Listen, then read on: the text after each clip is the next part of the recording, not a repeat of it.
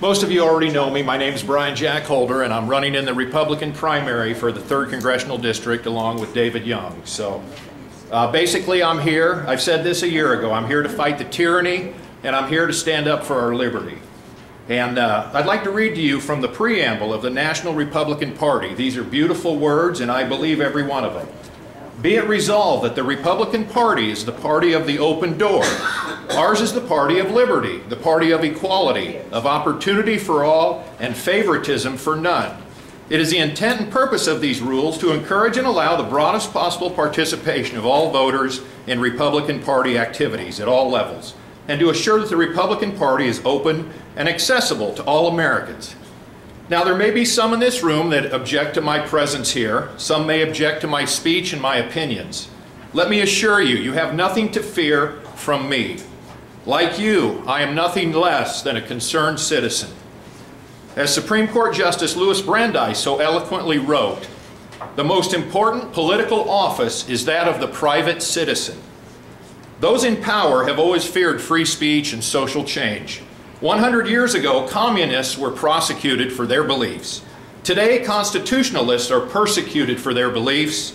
Citizen journalists like myself are threatened with arrest and prosecution. This must not be allowed to continue, or every other liberty that we hold dear will be lost. Justice Brandeis also wrote a concurring opinion in 1927 in the Whitney versus California case, where he affirmed the conviction of a communist agitator. But he wrote some beautiful words about liberty of speech. He said, quote, "Those who won our independence believed that the final end of the state was to make men free to develop their faculties, and that in its government the deliberative forces should prevail over the arbitrary.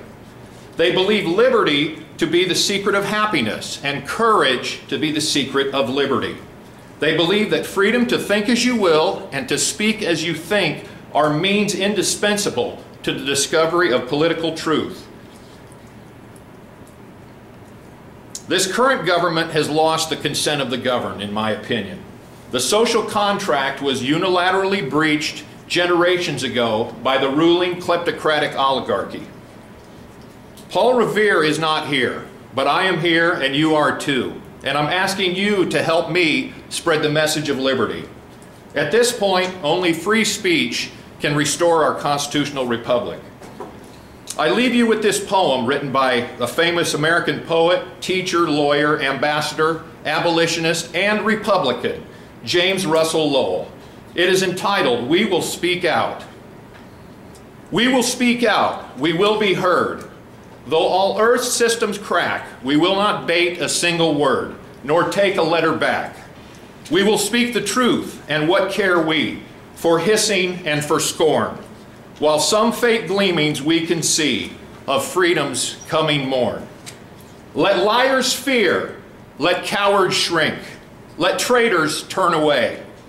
Whatever we have dared to think, that dare we also say. Thank you.